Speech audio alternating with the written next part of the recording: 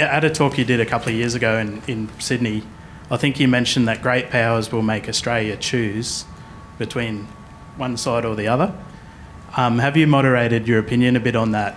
And if you were put in the position of negotiating an exit from the Ukraine war, which obviously you advocate for, and de-escalating the current Israeli-Palestine conflict, how would you go about talking to the other players that are a part of getting a political solution to ending that conflict?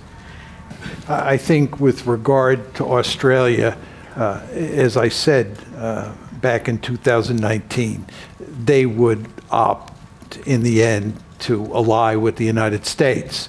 In 2019, it didn't look like China was that serious a threat. People were beginning to see China as a threat in 2019, but it's not the same as 2023.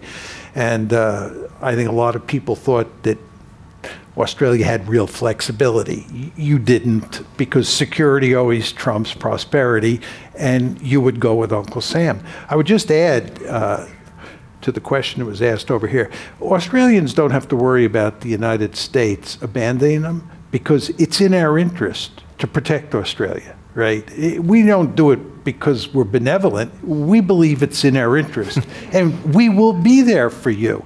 This gets back to the 2019 debate with Hugh White. At CIS, and in front of 550 people, come. Yep. Yeah, at that debate, you, who I respect enormously, nevertheless believed that the United States would not be there for Australia. I think this is just unthinkable. It's like people who argue we won't be there for Taiwan. Yes, but then again, there are people like Robert Gates, who served as Defense Secretary under Presidents Obama and Bush, who has said that the greatest national security threat to the United States is not China or Russia or Iran or Sunni jihadists.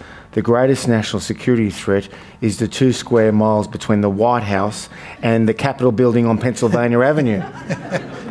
That may be true.